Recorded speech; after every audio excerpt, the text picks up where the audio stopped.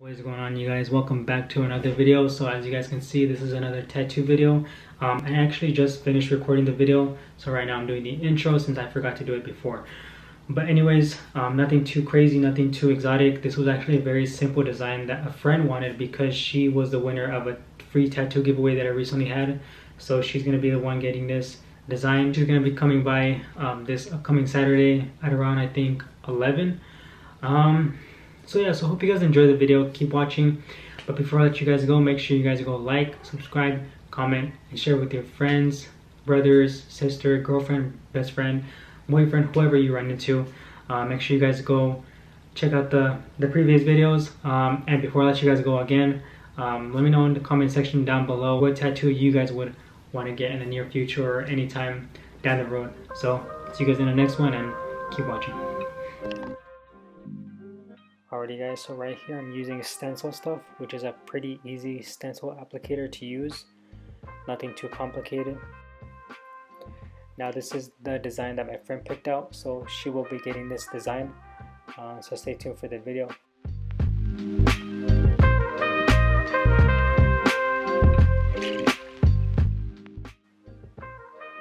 Now I'm using a surgical marker to make sure I don't lose the placement where I want the design.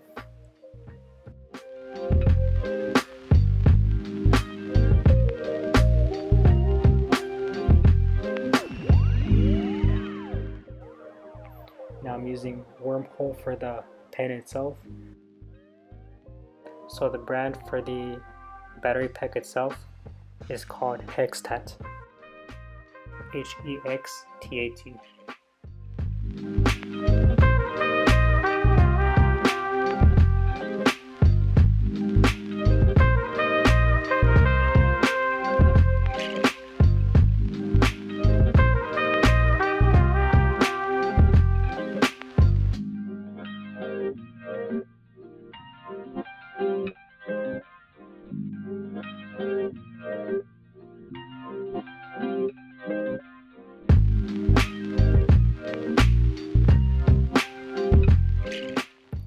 So right here, 6.0 is what I like to keep it on when I'm lining. 61 is the battery percentage, and then 1 is how long I've been using the battery for, or how long I've been tattooing for. The brand for the needle that I'm using, which is a one-liner, is Easy.